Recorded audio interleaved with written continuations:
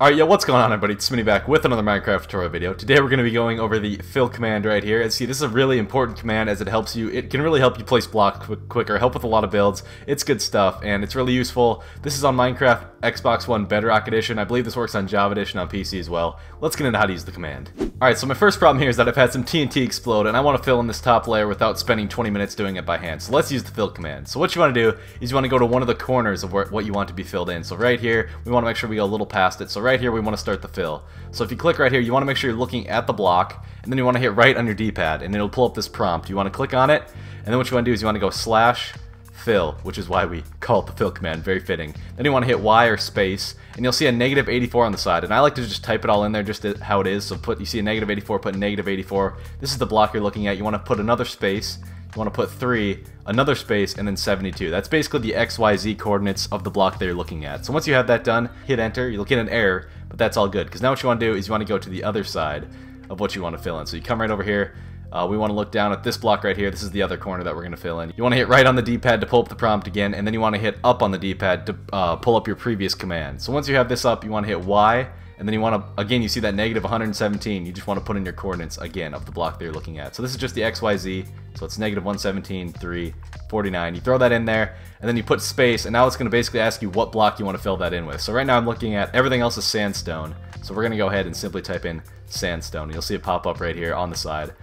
And there you go, that's literally the entire command. As you can see, sandstone selected, so when I hit enter, it'll say fill, and it'll easily fill all those blocks back up with sandstone. Very useful. Instead of spending five hours filling that in, I mean, I would have done that in 5 minutes. I can just fill it in just like that. And another great thing with this command is you can actually add some depth and make giant cubes, basically, if you want. So we're going to use this block right here as the first block that we want to fill in. So again, we're going to look at it, make sure you're looking at the block, hit right on the D-pad, and then type in /fill, just like last time.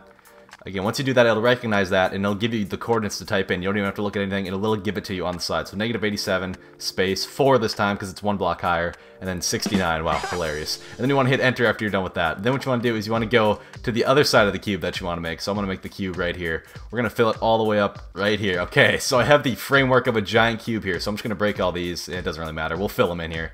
And we want the cube to basically go from over here to up here, a giant 3D cube. So here's what we're going to do. We're going to look at this top block right here. Again, you want to pull up the D-pad, hit up again, hit up on the D-pad to bring your previous command in, and then hit space, and then again, it'll tell you what to type in, -109, so just type that in simply. -109 space, now we're 18 blocks high, so type 18, and then space, and then 49. So after 49, you want to put a space, and as you can see on the left there, it shows every single block in the game, basically. And if you hit right on your D-pad, you can actually scroll through all those blocks. As you can see, it scrolls through them all in alphabetical order. But what we actually want to do is I'm going to make it out of anvil. So I'm going to type in the word anvil, just like this, and it'll recognize that. It'll show up, and if I push enter, everything's entered correctly there. Make sure you got the spaces right, the negatives.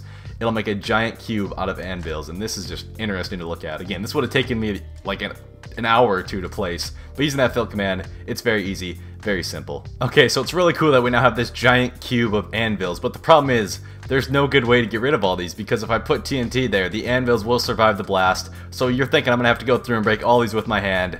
Well, let me tell you, no need to fear. The fill command has got us handled. Let's get into how to remove blocks with the fill command. Okay, so if you want to remove this entire build, you can actually hit right on the D-pad and hit up to your previous command. This is where you filled it all in with anvils. And if you just remove anvil and fill it in with air, this is your previous command that you used to get all the anvils to spawn in. You hit enter, it'll literally remove all of them because it'll fill them all with air. So there's nothing there. You can come back down and you can build whatever you want. It's perfect. There's nothing there. And that's basically how you remove blocks using the fill command. It's really useful. Okay, so maybe you don't quite understand the /fill with air command. So what we're going to do is we're going to take a big chunk out of the earth here. And remember, these commands are very overpowered. If you have redstone builds or anything and they're in the path of this, it will remove them. It'll remove your houses. Be careful using these. You can remove your builds instantly in like 2 seconds. So just be careful, everybody. So what you want to do is you want to look at the first block that you want to remove. So I'm looking at it. I'm going to type in /fill again. As always, that's how we start off our command, and again, it's going to give us the coordinates of the block we're looking at. So we're going to type those in quickly, and then again, we're just going to hit enter once we have those 3 entered. It's going to give us an unexpected error, and that's perfectly fine. And now what we want to do is we want to take a big chunk of the earth all the way over here. So we're going to go look at the bottom block of the earth, which is this piece of bedrock, and now we're going to hit up again to take us back to our previous command. Hit space, and again, it'll give you the coordinates of the block you're looking at, which is -170. So type it in, what it's telling you. It's really nice that it tells you this. Obviously, you're at level 0, so type 0. And then type in 30. And then what you want to do is it'll tell you what block you want to use, and right here you just enter air. And there you go, you type that in, you hit enter, and you've just taken out a big chunk of the earth, just like that. Again, if you had a house here or any redstone builds, it would all be removed, so just be very careful. And then to fill this up really quickly, you just want to hit right on the D-pad, hit up, and this is the previous command you had, and you can fill it back in with sandstone by just simply typing in sandstone, just like this. And there you go, everything is restored. Unless you had like houses and stuff there, then it would not work. But yeah, that's basically the fill command, guys. Again, just be careful with it. It's very overpowered. I could destroy some stuff over here. And always remember to take into account that you can only fill in 32,768 blocks. So it'd be nice if you could just fill in the entire world, but that's unfortunately too many blocks for the command to handle.